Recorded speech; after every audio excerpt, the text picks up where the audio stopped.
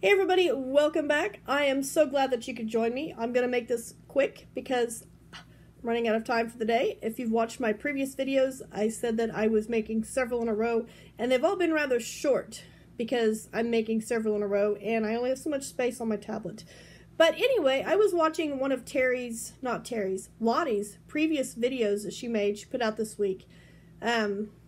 I will make sure and put a link to that video down in the description box for you guys so you can go check it out. But she was explaining how she made plarn, because she makes mats for the homeless and donates them. I have played with plarn in the past and it did not go over well with me. I was trying to follow precise instructions that I've seen on other videos and it was just totally overwhelming.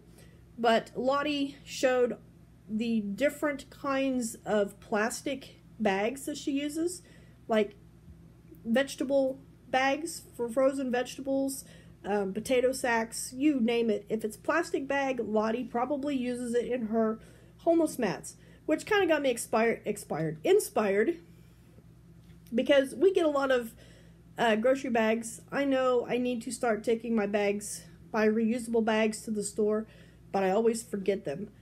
But we just usually end up having to throw bags away because we get just way too many. But she inspired me, so I decided that I was going to give an attempt to try again. If it fails, I know where the trash can is. So I have made a little ball of plarn following Lottie's basic simple directions.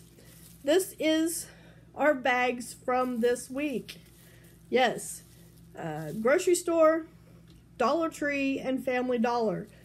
Dollar Tree is the gray bag, and all the other, well, Family Dollar and the grocery store are red and white bags. So my plarn's going to be pretty boring bag-wise, but if this goes well, then I will start incorporating other types of bags as well. So I'm looking forward to attempting this. I went up and got the biggest crochet hook that I have. This is a wooden hook, and it is a 9mm. I don't know what letter that translates to, but this is the biggest crochet hook that I can just carry around with me that I'm not too concerned about. So anyway, I'm going to work this up, or attempt to work this up and see what happens. So be watching for the results, and I will see you right back here or somewhere in my next video.